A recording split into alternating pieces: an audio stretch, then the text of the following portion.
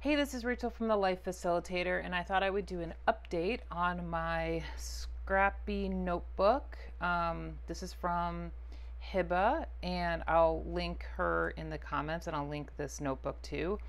I wanted to try something a little different for 2024 when it came to memory keeping, memory planning, scrapbooking, all of that.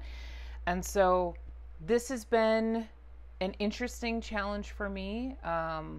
I'll just note that I have not been very consistent with it.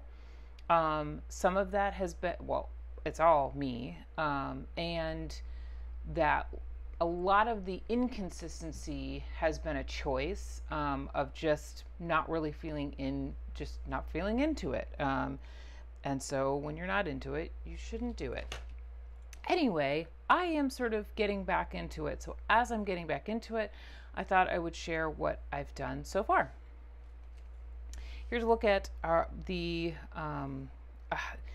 I look at this, I realize it was such a mistake to put this pocket here because it clashes so much with this. And in fact, I wonder if I could just take it off. Oh my gosh, it bothers me so much. Anyway, made a little like monthly divider for January. I only did in January. I might do it again moving forward. I don't know. I do like this idea of like breaking up the months. So, because it is a monthly format for me.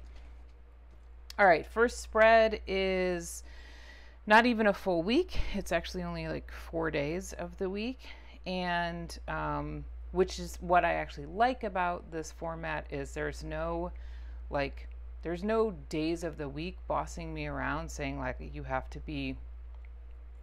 use a certain amount of time on a spread. So some spreads are like 4 days. I have a spread that's a whole month. So it just kind of varies depending on my needs. This spread is 1 day and it's 2 pages. A trip kayaking with my husband, and I decided to just cover this with pattern paper and some like pocket cards and things. Yeah. This all happened in the same week, but as you can see, like this is on the 11th and this is on the 13th, and honestly could not care less. I wouldn't even need it to be in the same week. The spreads happen to go together pretty well, so I put them together. This was over a couple of days. We had some friends come visit, and so I did sort of a whole spread about our friends coming to visit, and I just love it. It's so cute, and yeah. This spread is our trip. Okay, so here's what I'm going to say. When it comes to trip memory keeping in this format, I struggle because I often have a lot of photos, and while I absolutely could have done more than a 2-page spread, and in the future I probably will, I did want to try to, we were only there for a few days, and so I really did want to get as much on the page as possible for this trip. So I had taken my Instax camera and so I took a lot of Instax photos, and I did want to include them. And then I have some more. I made a little pocket, and I have like business cards from places we went to, and then a few more photos that just like didn't really turn out great, but I didn't want to throw them out. And so those are all in there as well. Worst pocket I've ever made. Like it's not a great pocket. I have to like look at it to see what is going. Okay, yeah, they're in there. Anyway, so while I love how this spread turned out, it did take me a really long time, and I would caution trying to get a whole trip into a 2-page spread in the future, unless I make my photos much smaller, which I don't really want to do. All right, next spread is, and this is important. Actually, it's not important, but it just is what it is. This was the week of February 9th to the 11th to the 14th. Good God. This is March 30th.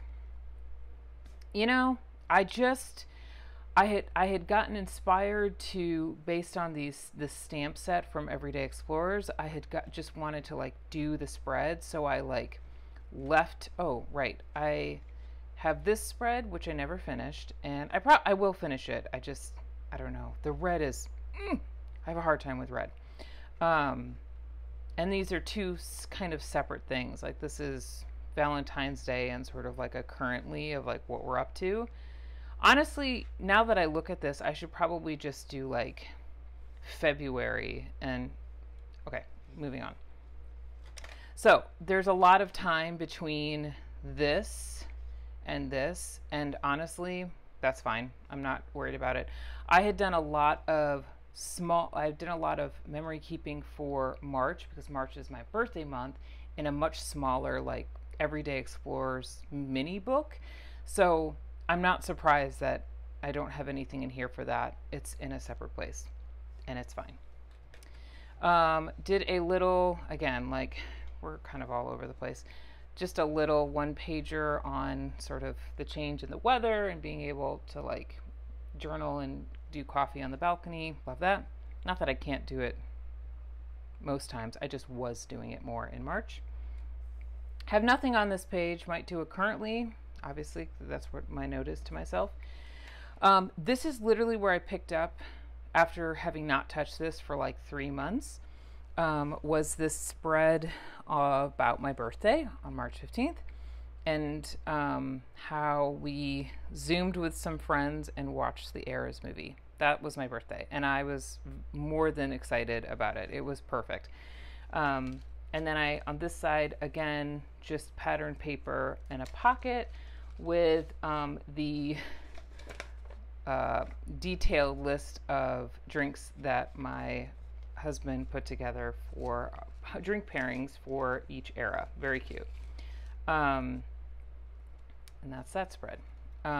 So we have a gap again because I'm not quite sure what I'm going to do from here. Like I left a gap. It's fine.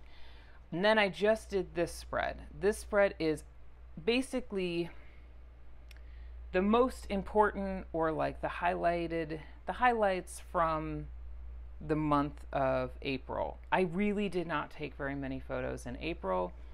I was pretty heavy into doing content things. And so I wasn't taking a lot of photos. We also just honestly didn't do a ton in April. So the photos got forgotten. But we did do a few things, and these were the things I wanted to highlight. So I did a month in review, and this stamp set is from Leo Konkar, and then I used some stamps from Everyday Explorers. I believe this is the Daily Details stamp set. And then just added a few photos. I have a little flip up because I have a photo that I love, but it is, the colors are like not coloring well with the rest of the spread, and so easy way to add a photo is just to make it hidden. So that's where I'm at with this Scrappy notebook. I do love it, and I think my struggles with it are the photo sizes. I can't quite like get a handle on the sizes of photos, even though they're not that weird. They're not weird at all. Let me flip to the back. The photo sizes are pretty normal. It's like 2x2s, 3x3, 2 by 3.5, but you could just do a 2x2 and 2x3 and, have room for journaling. I think I'm just, because the pages are different each time, I get sort of in my head about printing the photos, like what sizes I want to do. So anyway, this is a me problem. So I am going to continue doing it. And the other thing I'm getting back to is prioritizing time in my week to actually collect my photos, put them in a photo collage, print them, and then add them into the notebook. All of that creates momentum, and once I've done that, I'm much more likely to finish a spread. So yeah, I hope this is interesting or helpful. If you have any comments or questions, leave them below, and I would love to answer them for you. And until my next video, bye!